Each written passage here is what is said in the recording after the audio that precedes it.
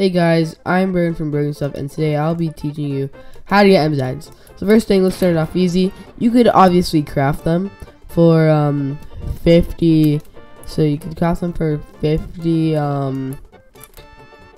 pineapples and 1 royal jelly. So yeah, you could craft it right there, custom enzymes. And next thing you could do is obviously use sprouts. And when you use sprouts, use them in the pineapple field because they could give you sprouts the most. So as you can see, I'm going to plant a sprout right here. Oh, it's rare. So anyways, yeah, this field, it will give you pineapples. So if you're trying to grind out pineapples, sprouts are like one of the most efficient ways. So yeah, definitely use sprouts.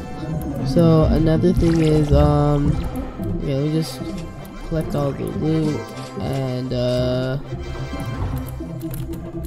okay, and now we're done. Okay, so you get them from, oh, my game is lagging. Okay, you can get them from you can get it from Tunnel Bear.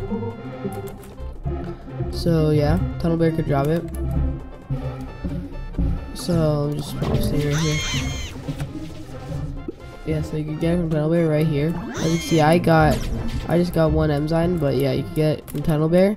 You can get it from King Beetle, and you can get it from Coconut Crab, but it's pretty rare. You could also get it from the spider, but like these are like less efficient ways because it's like rarer. So yeah. So it sprouts. Now next thing is what is it? I didn't really plan this. Oh yeah, memory matches. Yes, memory matches. That is one of the best ways. Actually, not one of the best, but it's still a pretty good way.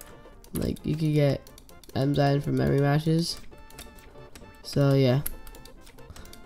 You should always be doing your memory matches each way. No, dang it. But yeah, anyways, yeah, you should always be doing your memory matches, and yeah, just stick on those. Next thing is you could also get some from some polar bear quests, but like why would he be doing polar bear quests just to get enzymes? It's a pretty dumb reason. So I'd say yeah, memory matches under you can also get them from the mantises. So yeah, it's also a pretty good way.